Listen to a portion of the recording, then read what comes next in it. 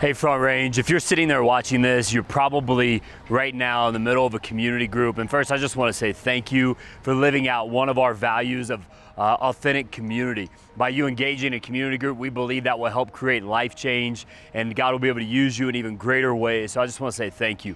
You know, honestly, as we're sitting here today, I never could have imagined what God was going to do with our church. When we started our church a little over 4 years ago, I knew that God had called us to this place, but I also knew this place was very difficult. In fact, this area is known as a church planter's graveyard. In fact, 95% of church plants don't make it to year 2 in this area. One of the local pastors here told me in 18 months leading up to him launching a church, he saw 24 church plants come and go right here in Castle Rock. And even if a church makes it to year 2, only 90 to 95% of those churches make it to 500 people. So to be where we are, Front Range, is truly miraculous, and we can only give God the glory and the honor for what He's done. In 4 short years, we've seen over 400 people make commitments to Christ. Imagine that. I mean, think about that for a moment. In 4 years, in this area alone, we've seen God draw 400 people to Himself. It's truly incredible. In fact, missiologists, they say that after the 3rd year of a church, that those who accept Christ drastically reduce, so the number of people that accept Christ drastically reduces from there on out through the life of the church. But we're not seeing that. We're in year 4, and in the last 5 months, we've seen 60 people make commitments to Christ. So Front Range, God is just continuing to do greater things, and we are so blessed by how He's choosing to use us. But God's not only doing greater things in us, but He's doing greater things through us. When we first moved to Castle Rock, one of the first things that I did was get a meeting with the mayor. And as I sat down with the mayor and I talked about our desire to serve this community and care for people, he told me, he said, the one thing that I would ask of you is that you would not only just be in the parade like many other churches, but you would serve during or after the parade. And so one of the things that I love to do every year is when our church gets together, we build a float, we have a ton of volunteers come out and we serve people, we hand out things, but then afterwards we pick up trash cans. We do whatever the town asks us to do, and it's just our way of just telling the town, hey, we love you, we care about you, we're not just here to build a great church, but we're here to serve our town in a phenomenal way. And Front Range, you're doing that every year at the parade and in so many other ways, and I'm so grateful for you.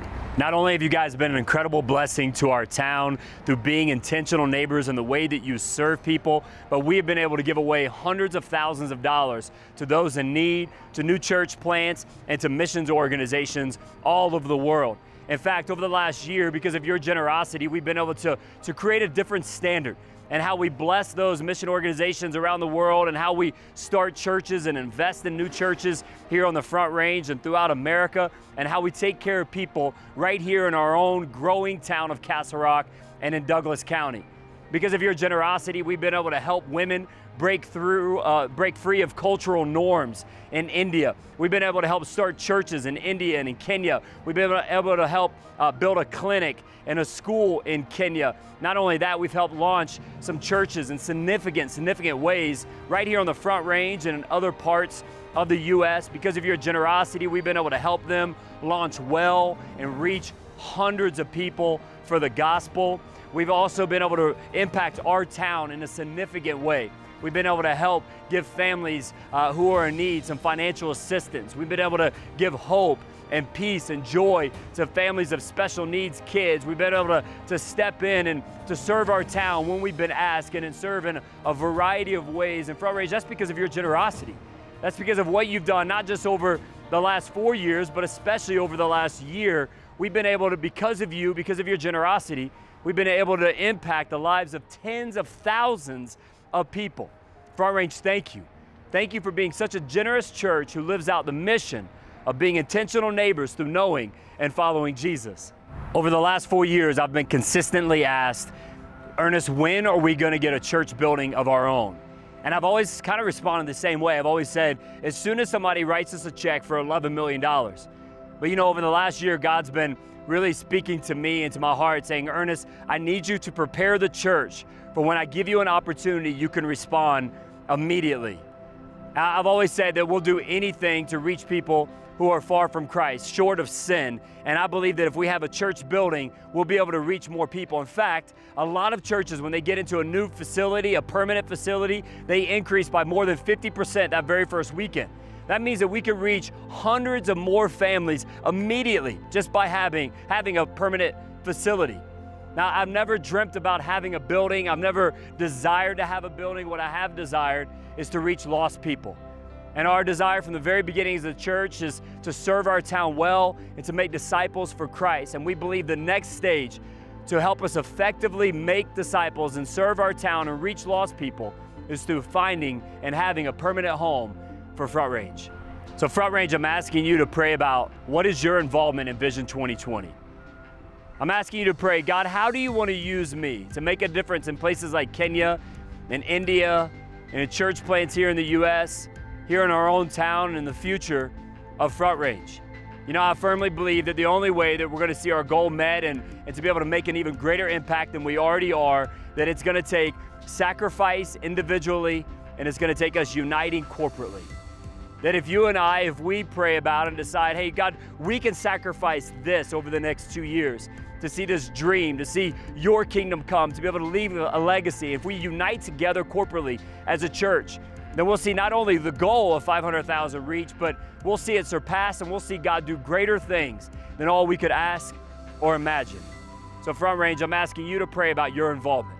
How does God want to use you to make a difference in the lives of people, not only in other countries, but right here in our own country and right here at our own church?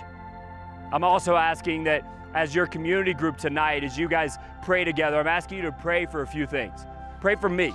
Pray that I would have clarity of speech, that I would have clarity of vision, that as I cast the vision, it would be received openly and willingly by people. Pray for our church. Pray that each person that hears the message over the vision casting of 2020, that each person would ask, God, how do you want me to respond? And that we would respond sacrificially, we would respond generously.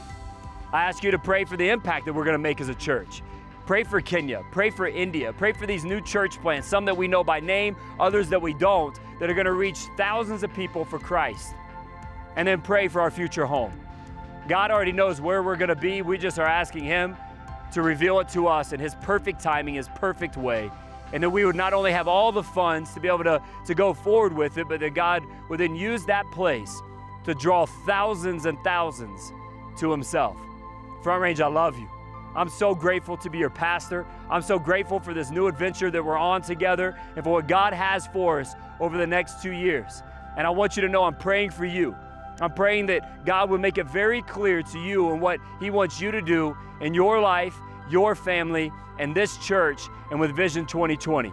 I love you guys, and I can't wait to see what God has for us in the future.